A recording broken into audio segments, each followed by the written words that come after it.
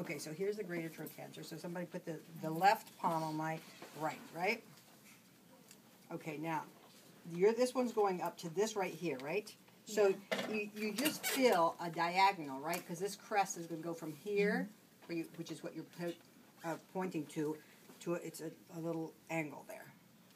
And then you put this one to the anterior. Okay.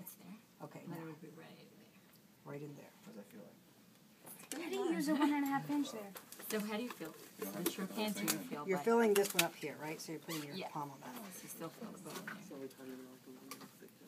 So it's easier to find that and then follow the diagonal.